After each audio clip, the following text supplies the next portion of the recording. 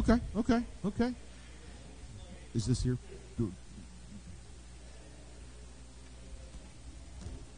All right. Hey, good morning, First Christian Church.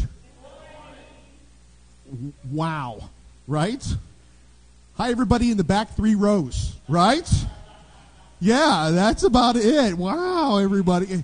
For those of you who are at home watching, it looks like there's 9 people here, but there's really 10.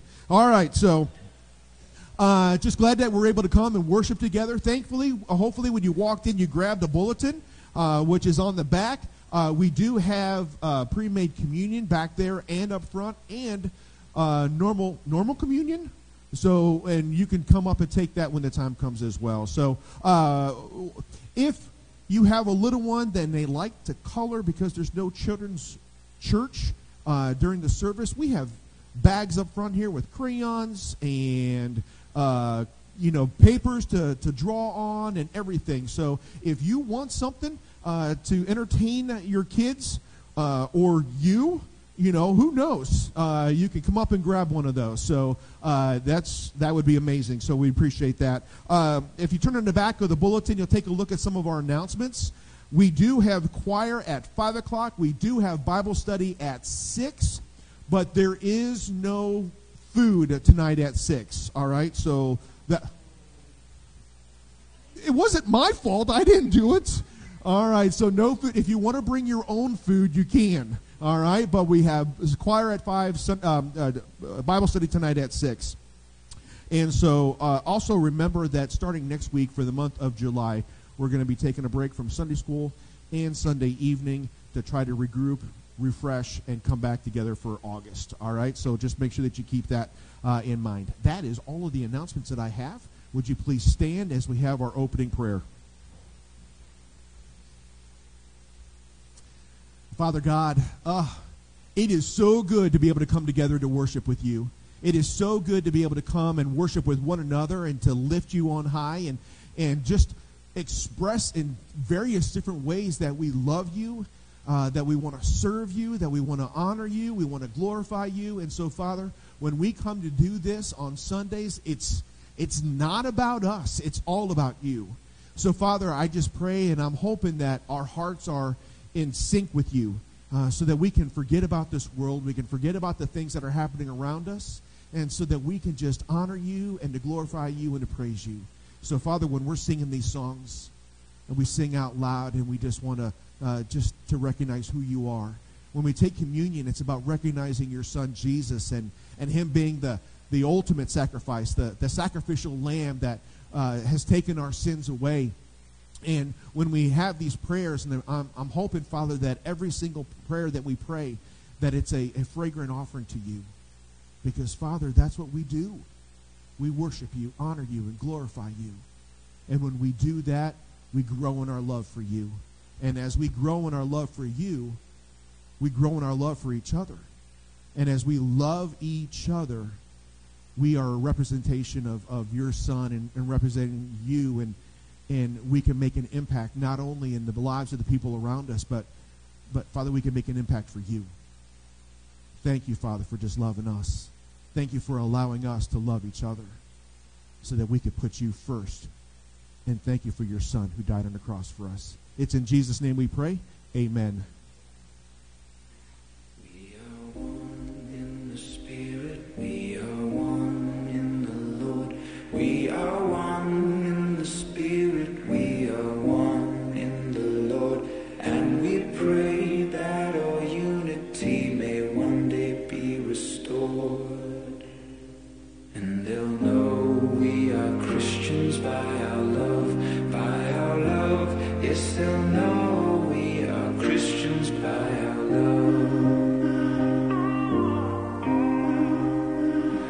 We will walk with each other. We will walk hand in hand. We will walk with each other. We will walk hand in hand.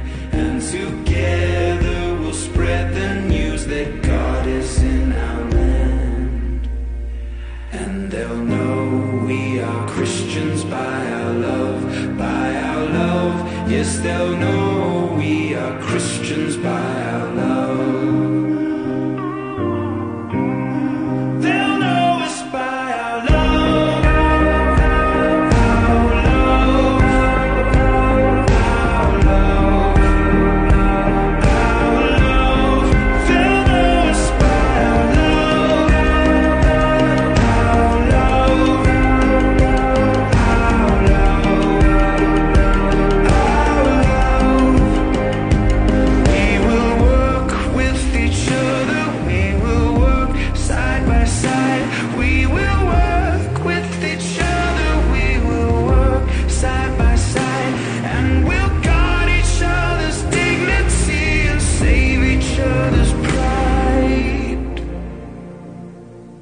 And they'll know we are Christians by our love, by our love. Yes, they'll know we are Christians by our love, by our love.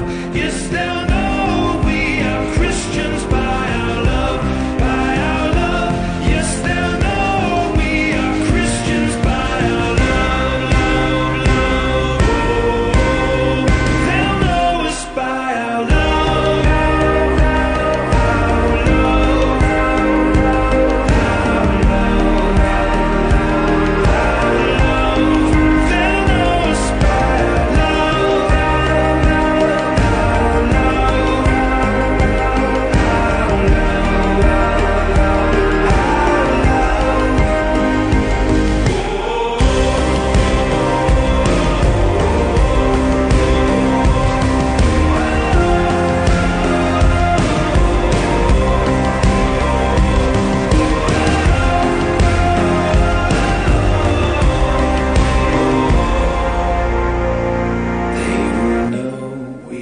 Christians by our love, by our love. Yes, they'll know we are Christians by our love.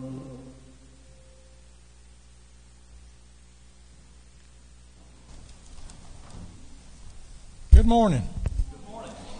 You know, we've talked about communion, the difference in it and the Lord's Supper. But why do we have communion? It's not about the sacraments, the bread or the wine. It's about the body and the blood of Jesus. It's not about the ritual or how we partake, but it's about listening to Jesus and obeying what he tells us. It's not an obligation, but it's what? A celebration. We come to celebrate what Jesus did for us. We celebrate the gospel. Jesus was broken so that we can be healed. Celebrating communion marks the story of Jesus. He gave himself so that we could have a new start, a relationship with God. That's the beginning of your spiritual journey. Spiritual journey. It's not about the ritual, but it's about the person that we worship. But it's also a command that he told us. Do this as often as you will. Remember. Why do we remember? Because he not only gives us physical food, but he gives us spiritual nourishment. That makes the difference in our transformation. Peter summed it up in 1 Peter 3:18. For Christ suffered once for sins, the righteous for the unrighteous, that he might bring us to God, being put to death in the flesh, but made alive in the Spirit. Celebrate your spiritual journey. Worship the one that gave you that right. Let us pray. Father, we thank you for your plan of redemption in sending your Son so that we may have life. We may have a spiritual relationship with you. Help us to worship and glorify your name in all that we do. In this day we pray. Amen. Sacraments are before you, so commune with your Lord.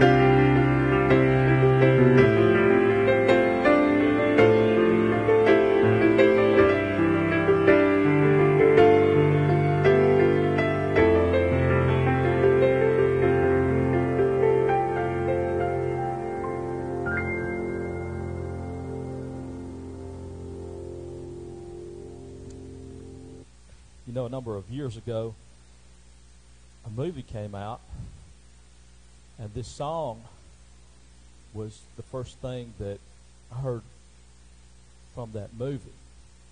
This song was out there before I ever saw the movie.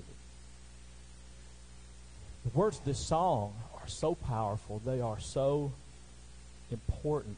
They express everything that we as Christians believe. Because we believe in God the Father. We believe in Jesus Christ. We believe in the Holy Spirit. And it's given us new life. This is our creed because we believe.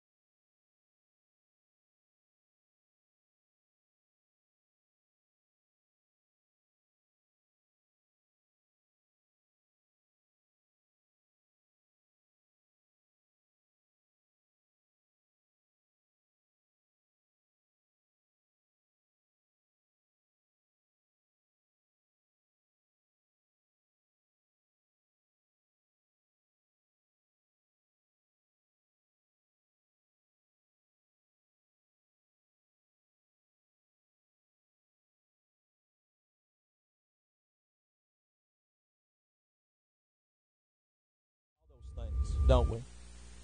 That's our rock. That's our foundation. We also believe that the blood that Jesus shed on the cross for salvation of our sins is paramount. That gift that he gave of his life's blood for us. We're saved by that gift he gave that day and by the love that Jesus shares for us.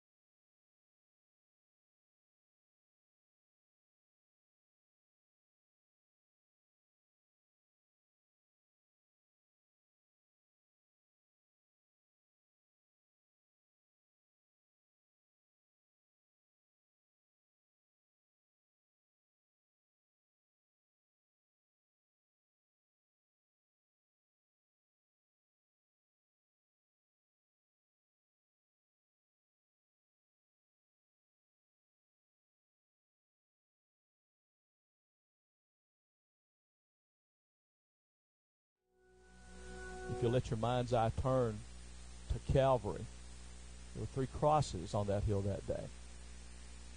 And Jesus hanging there right in the middle. You can only imagine that the blood fell on the ground. You can only imagine how covered it was with everything he'd been through on the way from being tried to there. That blood ran red that day. And it ran there red for us, because he was a propitiation for our sins.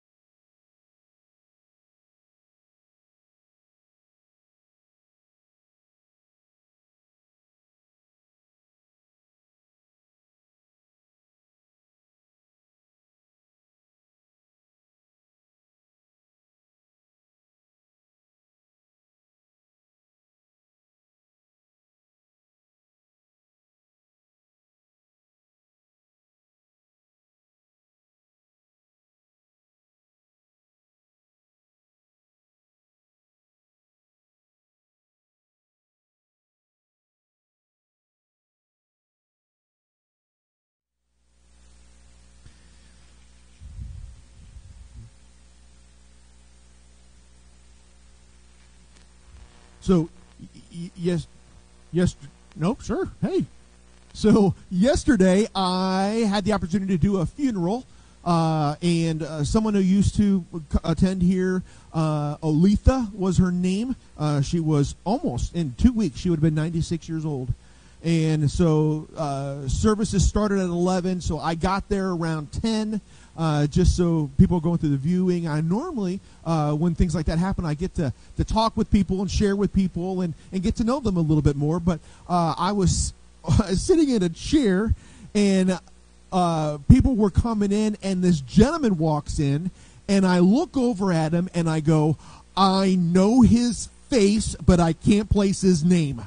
And so I'm sitting there, and I'm opening my Bible, and I'm looking at it because, hopefully he won't come over and talk to me because I can't think of his name. And I look up, and he's right in front of me. He goes, Pastor, how are you? And I go, I'm great. How are you? And he goes, good. And I said, I saw you walk in. I recognized your face. I can't place you. Where do I know you from?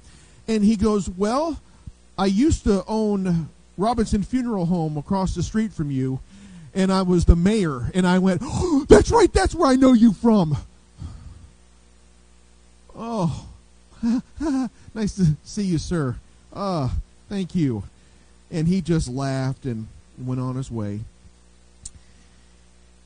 And then I was listening to people, and they were talking about 2 weeks in July. I guess B&W used to shut down for about 2 weeks every July. And one of the ladies there, her father used to work at B&W, and they said he made sure that his garden was ready to harvest during those 2 weeks. And she said all that 2 weeks, all I remember doing growing up as a kid was putting away vegetables. Putting away vegetables. And I looked at her and I said, I am so sorry. Does putting away mean canning? And she said, yes, you are not from here. And I said, no, I'm not. And she goes, yes, that means canning. And I'm like, all right, so canning it is. All right, guys, open up your Bibles. We haven't done this chapter for a while. I used to do this. I did this on my anniversary of when I was hired. So, John chapter 15. I do this one because I think it's a reminder. I think it has to be a reminder. I think this is one of those chapters where when we look at it and we go through it, you have to do a critical analysis of yourself. You have to do a critical analysis of your ministry. You have to do a critical analysis of everything that you're doing so that you have this bar. You have this level of where Jesus says that if you are doing what he wants you to do, if you're doing it the way that he wants you to do it, if you're following and doing according to his plan, you're going to be able to see a difference. And let's find out about that, because if you are not doing it this way, something will happen. And it's not good. John chapter 15.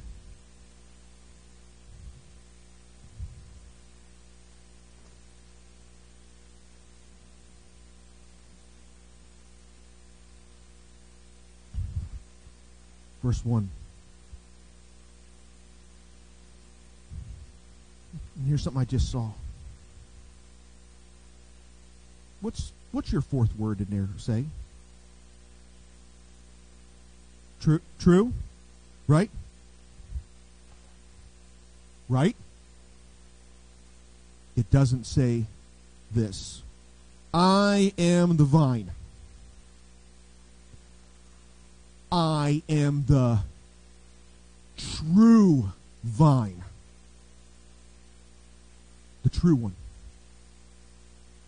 Not just the vine, not just a vine, the true vine. And he goes on, he says this, I am the true vine, and my Father is the gardener. All right, verse 2. He cuts off every branch in me that bears no fruit, while each branch that does bear fruit, he prunes so that it will be made even more fruitful. So, God goes ahead and looks at all the vines, He looks at the true vine. He looks at those that are in the true vine, and we're going to find out about that in just a few minutes. And he says, because he is the gardener, because he is the one who's watching over the vine, he's watching over the true vine, and he's going to make sure that he is going to prune and get rid of everything that does not bear fruit.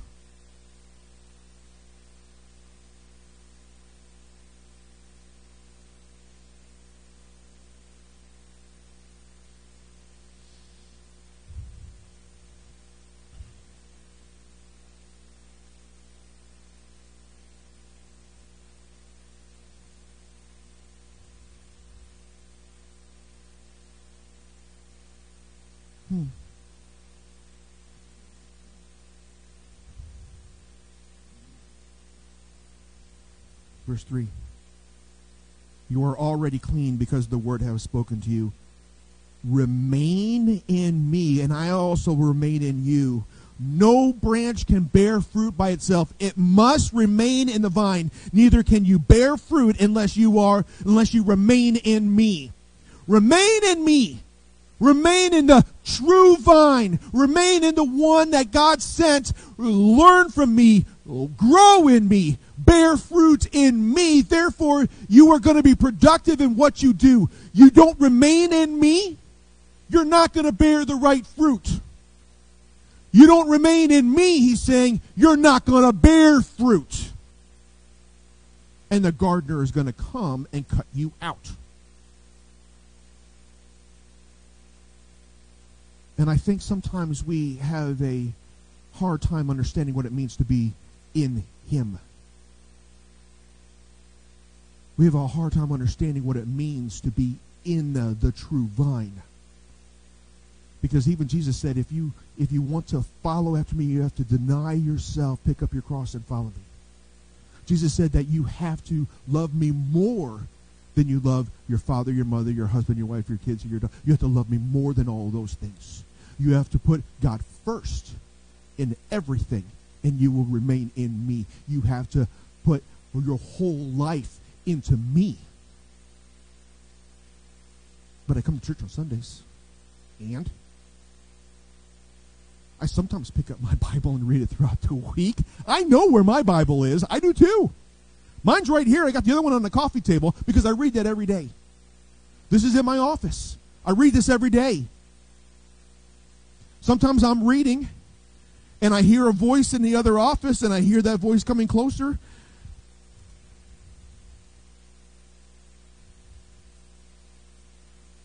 And he goes on. Nope, not at all. Verse 5, I am the vine, you are the branches. If you remain in me, and I in you, you will bear much fruit. Apart from me, you can do nothing. If you do not remain in me, you are like a branch that is thrown away and withers. Such branches are picked up and thrown into the fire and burned. If you remain in me and my words remain in you, ask whatever you wish and it will be done for you. How? He's saying there, if you remain in me and I am in you, if you ask me for anything, I will give it to you. Here's the difference. People who are in the branch, people who are in the vine, people who are following this, they know that the things that they're going to ask from God is not about me. It's not about what I want. It's not about my desires. It's not about those things. It's about whatever he wants because I'm in the branch. I'm following after him, and I'm going to do whatever he wants me to do. So I'm going to ask him a question and ask for anything in his name, and he will give it to me because I am in the branch. I am in him, and I'm doing everything for his glory, not for my own. Does that make sense? Because too many times we're asking the gardener for things that are not in the branch, that are not in the vine. And he looks at us and going, I'm going to start pruning soon. You keep asking for these things.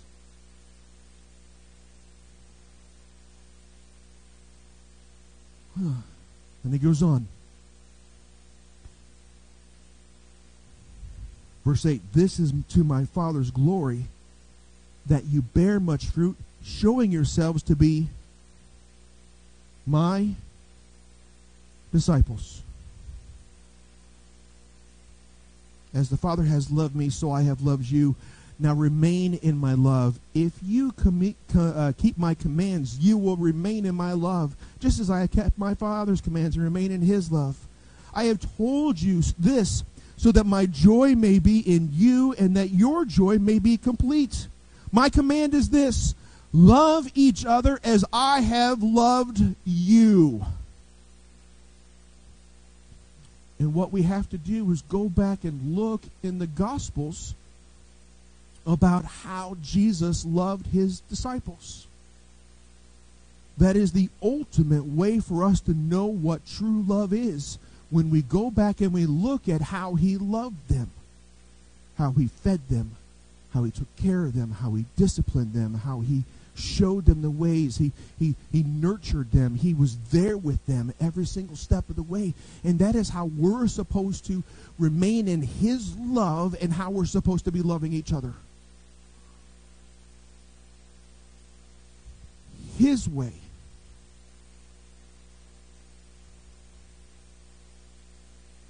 And then he throws in verse 13. Greater love has no one than this, to lay down one's life for one's friends. You are my friends if you do what I command.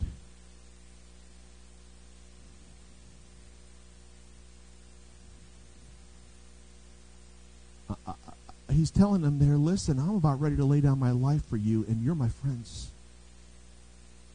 I'm about to do something for you that you will not believe, because you're my friends. I'm gonna lay down my life for you because that is what he's asked me to do, because you're my friends.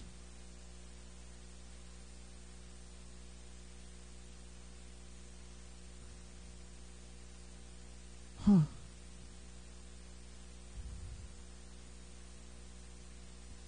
And you are my friends if you do what I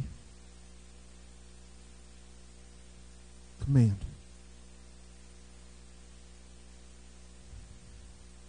So when we start this Christian walk, when we start doing this life journey with him, when you decided to become a follower of Jesus, your life changed at that moment. It should have changed at that moment.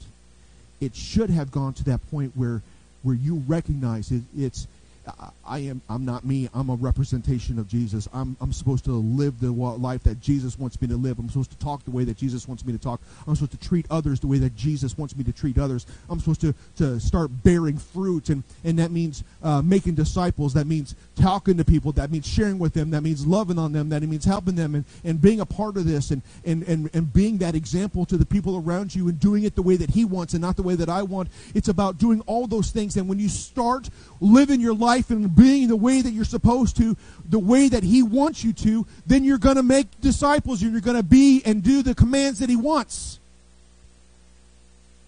It's not about me. It's about him. I've been saying that to you for years. And he goes on. I no longer call you servants, because a servant does not know his master's business. Instead, I have called you friends. For everything I have learned from my Father, I have made known to you. You did not choose me, but I chose you and appointed you so that you might go and bear fruit. What kind of fruit? Fruit that will last. So that whatever you ask for in my name, the Father will give you, if it's going to bear fruit. If it's going to bear fruit that will last. If it's going to be able to accomplish the goals that he wants to have you do. If you ask in his name, he's going to give it to you so that you can bear fruit in his name, fruit that will last.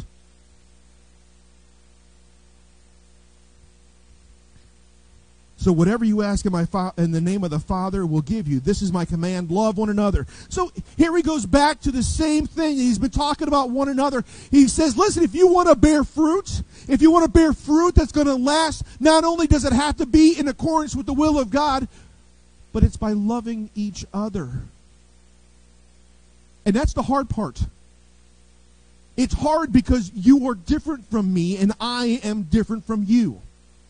And every single person that is sitting around you is different from you. And it says here, because of this, he's asking us to love one another.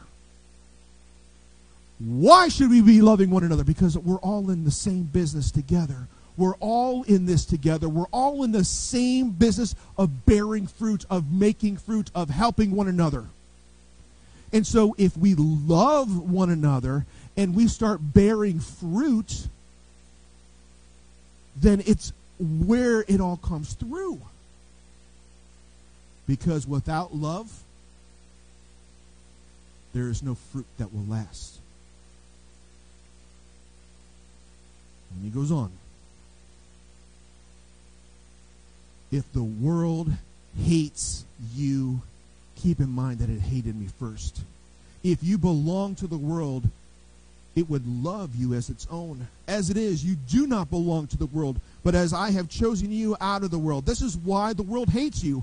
Remember what I told you, a servant is not greater than its master. If they persecuted me, they will persecute you also. If they obeyed my teachings, they will obey yours also. They will treat you this way because of my name, for they do not know the one who sent me. If I had not come and spoken to them, they would not be guilty of sin, but now they have no excuse for their sin.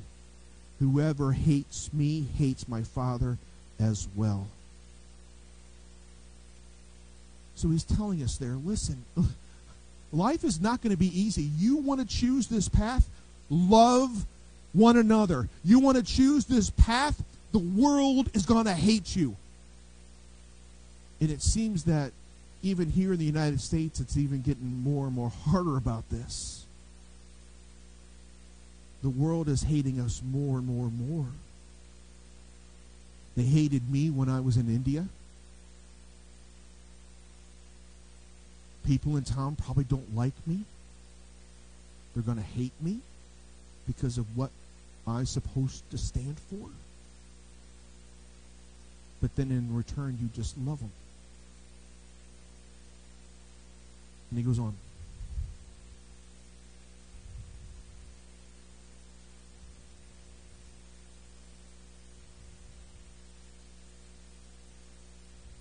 Let's go to 21. They will treat you this way because of my name, for they do not know the one who sent me. If I had not come and spoken to them, they would not be guilty of sin, but now they have no excuse for their sin. Whoever hates me hates my Father as well. 24. If I had not done among them the works no one else did, they would not be guilty of sin. As it is, they have seen, and yet they have both hated me and my Father. This is what it is to fulfill what is written in the law. They hated me without reason. When the advocate comes, whom I will send to you from the Father, the Spirit of truth who goes out from the Father, he will testify about me. And you also must testify, for you have been with me from the beginning. So one of the greatest things that we have in our possession is this book, where we get to read about Jesus. We get to read about his life and what he has done for us. And we have his words. And we also have that advocate that he's talking about there too. That advocate being the Holy Spirit. And he's going to be able to testify. And it's going to be able to help you. And it's going to remind you. It's going to grow in you. But then we also have to go back and look at the very first question that he kind of asked. Are you bearing fruit? Are you living the way that God wants you to? That's the question that needs to be asked. What are you doing? And are you living the life that he wants? Only you can tell. All right, we have a song and we have... Instrumental, I know. It's an instrumental, so I'm going to be closing in prayer. And if you need something, please come down and see me.